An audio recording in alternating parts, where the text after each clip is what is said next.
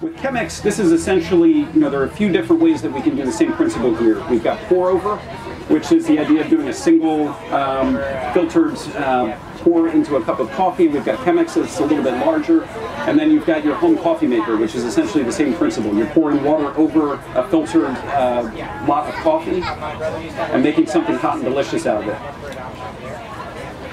The problem with your typical everyday coffee maker is that there are a few basic principles of coffee preparation that those coffee makers don't adhere to. One of the most important ones is water temperature. Ideally, you want to be brewing coffee at somewhere between 195 and 205 degrees Fahrenheit. Oftentimes, those home coffee makers, especially those K-cups and espressos and whatnot, they're not getting the water hot enough. So you're brewing at maybe 180 degrees.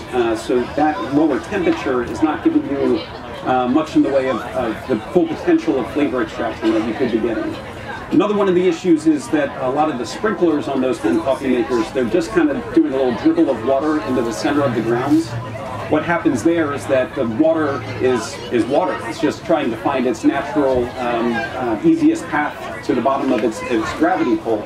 So what you have happen is channeling that happens within the ground of coffees.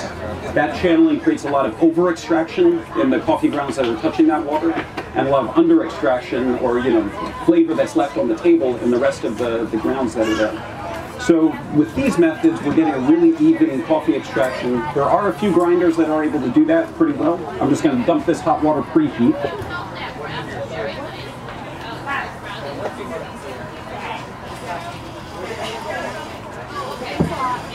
So I'm doing a few steps here that are, ideally a mechanical grinder should be able to do this for you as well.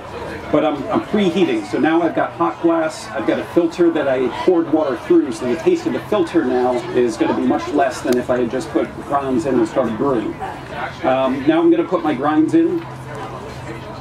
The strength of your grind matters, and that's actually something I can't specifically say. You need a 0.2 micron grind for French press or whatever it is. What I can do though is pass around. I've got two samples. The first is French press. So this is a coarser grind. This is what we use for French press on the truck. This is about what I use for cold brew. And then this is more of a pour over individual grind Chemex. You can see the difference in the grind size, and if you actually stick your fingers in and rub some grounds between your fingers, I'm not going to brew anything with that, so don't worry about contaminating the grounds. You can sort of feel the difference in texture as well. Espresso then would be a much finer ground than what that is. All right, so I've preheated.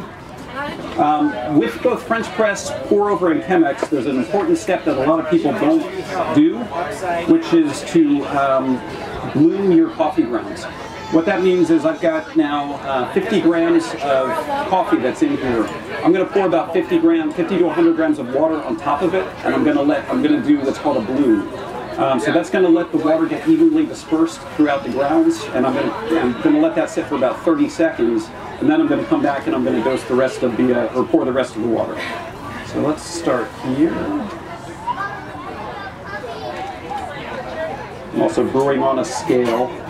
So I've got I can see now that I've got about 85 grams of water that's in here. So I'm getting a nice even dispersion here. What happens is the grounds have all these natural oils in them. They're sort of blooming like a flower. They're sort of rising and again, getting evenly dispersed. So basic coffee preparation. We talked about you want water temperature that is in that 195 to 205 range.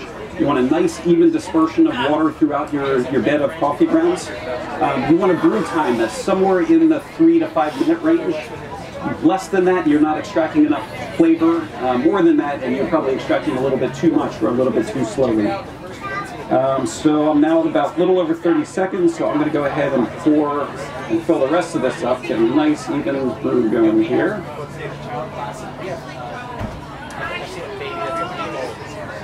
We've talked a little bit about grind size from those samples. The other thing that I think that's really important to touch on is brew ratio. And what that means is the amount of dry coffee grounds relative to the amount of finished liquid that comes out at the end. I have a few corporate coffee customers and actually restaurant customers as well. And one of the first things that I look at when I come in and I open up a new customer for coffee is what their brew ratio is. And what that means is, in general, specialty coffee, high-end coffee, the kind that I'm doing, I'm looking for somewhere around 1 part coffee to about 15 parts finished liquid. I was just at one customer recently. They were using those pre-packed, pre-ground, vacuum-sealed little bags of coffee. They just dump one in and into their air pot, and off they go. Turns out that was giving them a brew ratio of about 1 to 30. So they were using half as much coffee as they should have been using, and everyone was complaining about how bad the coffee was. Well, we just changed the ratio. I almost lost the account because they said, oh, well, that coffee's much cheaper. Why don't I just double the amount of coffee I'm putting in? But so that 1 to 15 ratio matters a lot. If you can get it in that range, you're going to get a much fuller, richer flavor in a cup of coffee. The easiest way to do that is to buy a cheap scale. The one I'm using right here, I'll hold it up afterwards. I think it's $16.95 on Amazon.com. Super easy way to actually drink much better coffee. A lot of people do their grounds measurement by volume, by taking a scoop out. The problem with that is that every batch of coffee has a different volume to it. I've got one more show and tell here. I'm going to pass around. First thing I've got is green beans. So this is when I buy coffee, it comes to me like this. It's a green, it's a hard seed. It's actually quite dense. You wouldn't want to bite that. You wouldn't want to stick it in your coffee grinder. And then I've actually got 2 different roasts of the same beans. They're in a little bit different proportion, but my Tweed blend is my lighter roast, and my Black Magic blend is my darker roast. And you can see the difference. These beans are the smallest. This medium-bodied roast is bigger, and then this French roast near French roast is bigger still. So as beans spend more time in the grinder, they're expanding. The hot air is expanding. The water that's inside that green bean is forcing the bean to expand. So if you do it by volume, you're going to have lots and lots of variation in terms of like what's the right amount of. Going to have a lot of variation in terms of the amount of coffee that's going in. So you can really see a difference there. So for 17 bucks to have a home scale that allows you to measure the same amount every time. And I think also every coffee drinker is different. So somebody might like 1 to 15, somebody might prefer 1 to 20, 1 to 12, whatever it is, but that allows you to consistently do it the same way every time.